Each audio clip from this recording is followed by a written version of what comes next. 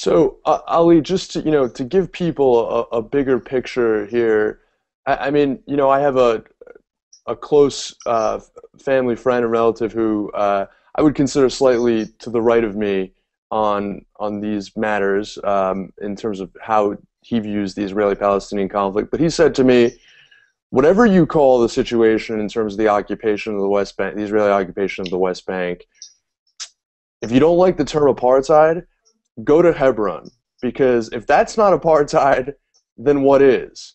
What can sort of an American who doesn't really know what life is like in the West Bank, how would you explain to them the hardship? And obviously, as you are sort of attesting to right now, that there are very varied degrees. Ramallah is different than, let's say, Hebron.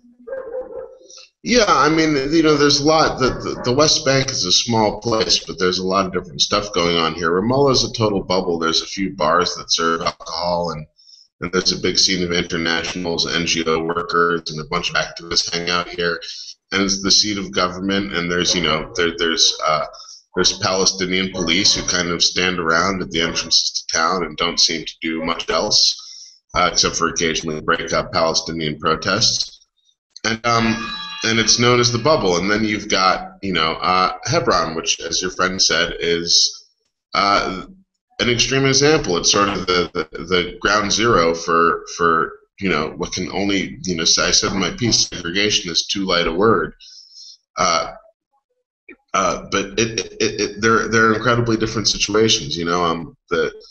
It's amazing to drive around the area and just see the landscape. It's not even from city to city, but just seeing the hills cut up by these settler roads. I was driving around with my host here, the journalist Joseph Dana, and you can just see that you're driving through the Palestinian roads, or these sort of potholed roads where, if there ever were guardrails, they've long since been removed and just have sort of these support posts that are left behind. There's no lights. It's dangerous to drive around at night, especially the way Palestinians drive. And it's just, and then you drive around a bend on a hill, and you see this settler highway that's made to take settlers directly from their little towns deep into the West Bank, directly back into past the Green Line into Israel proper. And these highways are well lit, they're paved, they have lines, there's guardrails everywhere. They're well signed, though the signs are in Hebrew, Arabic, and English, though oftentimes settler youths will go and spray paint out the Arabic writing. And it's just, it's just an incredibly, it's two totally different infrastructures. It's almost like two places that are overlaid each other. And it's painfully obvious that there's one group of people who, by dint of their citizenship in the state of Israel, mostly stemming from their ethno-religious background, that they get the full rights of being an Israeli citizen, and then there's some 2.5 million other people who are denied those rights, can't travel freely, get stopped at checkpoints. One of the sort of I arrived at the West Bank through the Kalandia checkpoint near Ramallah, between Jerusalem and Ramallah.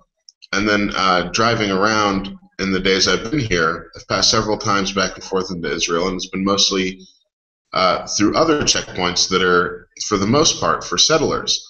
And it's amazing at those checkpoints, if you just happen to not look Arab, you don't get stopped. I mean, we would roll up close enough where they could just see us, and then you didn't have to roll down the window and say hello, just raise the gate and let you go.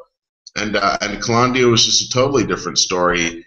Seeing Palestinians and Arabs and Palestinian Arabs lined up to get into Jerusalem for whatever reason, or just not even into Jerusalem, but really into the parts of the West Bank that are on the other side of the wall.